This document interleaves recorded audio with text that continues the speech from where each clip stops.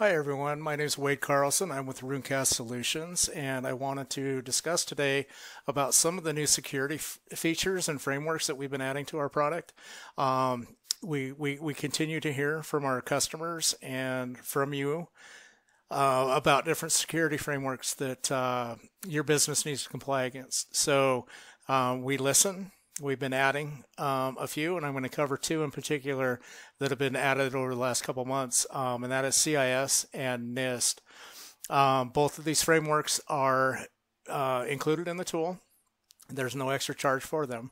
And ultimately, you can do your analysis of your on-prem VMware as well as your AWS for each of them. So to complement the PCI DSS for AWS, we also have the CIS and NIST for AWS. Really, just other additional frameworks. Like I say, there's always it seems like there's always some businesses that have an interest in certain security framework and need to comply against it, have periodic audits, different things. And other people that I talk to don't necessarily need to comply against something. They don't have an audit-based structure in their business, but they're working towards some level of industry standard compliance. I hear NIST a lot, CIS, and these types of things. To complement, again, we started with VMware guidelines. We've added, DSSTIG, PCI, HIPAA. BSI is the German government security framework that a lot of people use.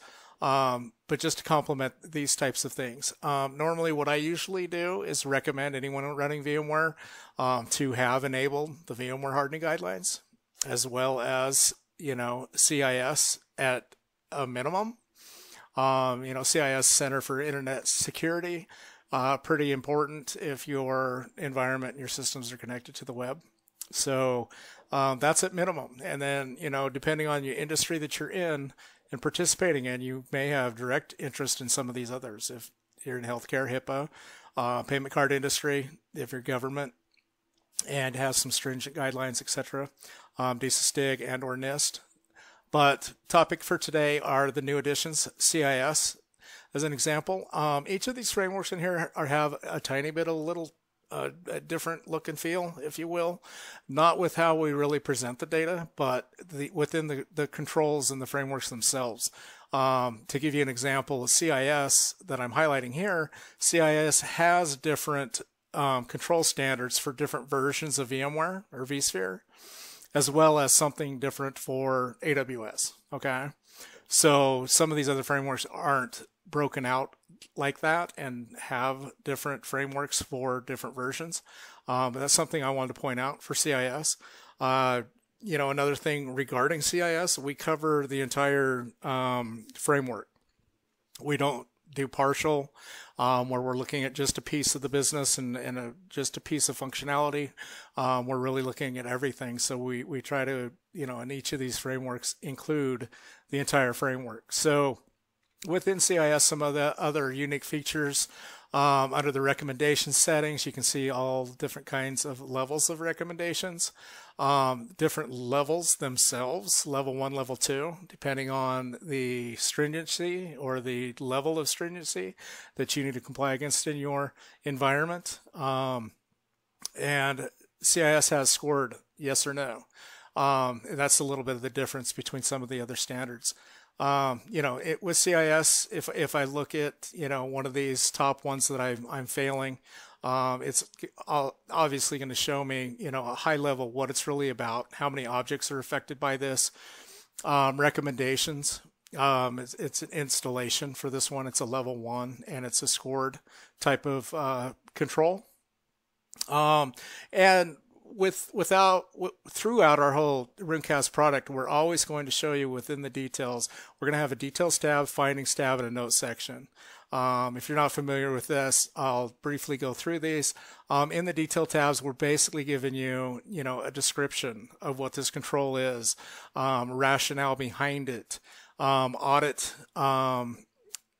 checks and compliances, and certain commands that need to be submitted and created remediation steps, what type of impact this can have to your environment, and different references. If there's references outside of this standard, as an example, this is VMware CIS, so there's a document that's out on VMware's website regarding vSphere 6.7, and you can have a direct link out and go review that information on VMware's website.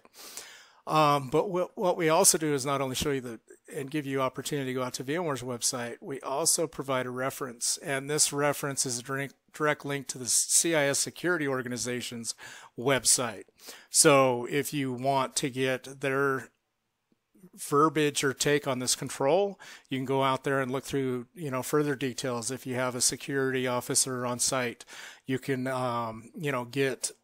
have them go research this issue that you're seeing in the environment, and so on and so forth. But ultimately in here, we're going to show the VMware sysadmin, or the person that's going to go out and take action and remediate this. We're showing them the remediation steps, commands to run, the type of impact that you could expect in your environment or are experiencing in your environment because of this failing.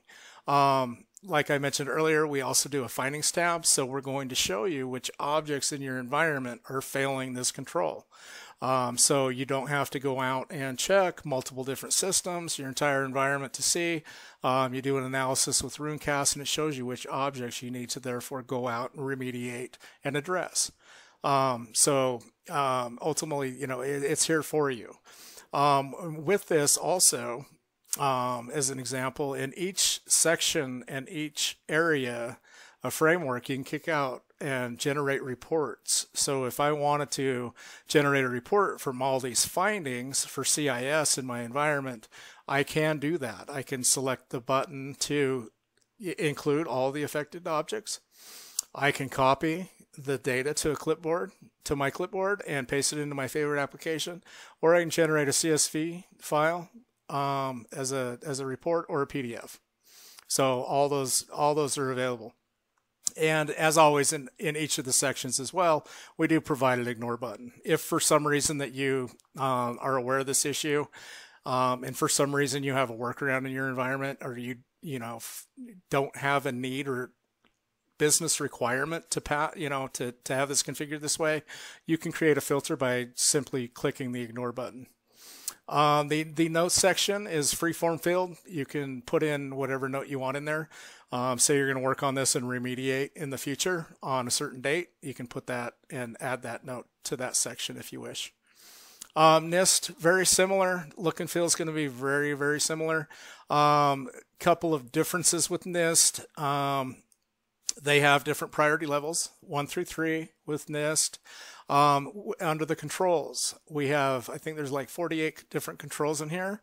Everything from access control to security controls, ultimately, boils down, and that will ultimately generate and show you in the results sections which controls are affected. So it breaks it out even further for you. And then the results, whether you're failing, it's configured, or it's a manual type of result. Similar information, if you drop down, you'll have the details tab linked to the framework site. And then this is for AWS, this particular one I'm selecting, so it's going to kick you out to an AWS NIST control. We also provide you a link or a reference to the actual NIST organization's website if you want further NIST verbiage and information regarding this control.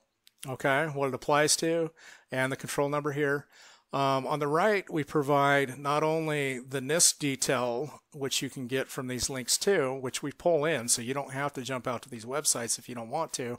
We pull them in here, and they list everything in here that's from the framework and from the NIST organization, in giving you detail about what this is, what types of vulnerabilities are created by this control, etc. Okay, so this is more for probably your security officers and people that are in line with that type of language, if you will.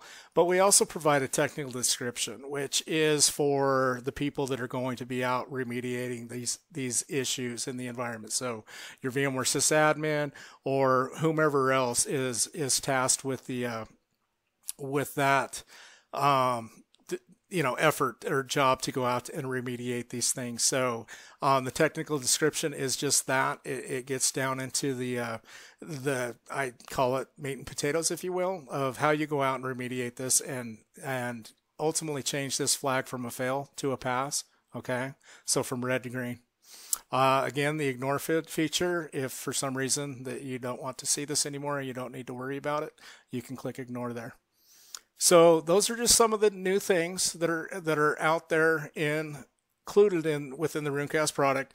These are fairly recent. NIST was about 2 months ago, or CIS, I'm sorry, was about 2 months ago. NIST was recently added within the last couple of weeks, and they're both cover on-prem VMware and AWS. So further enhancing our support for AWS. That's been one of our goals, and we've been trying to be ambitious with providing you with what you need to satisfy your security requirements in your business.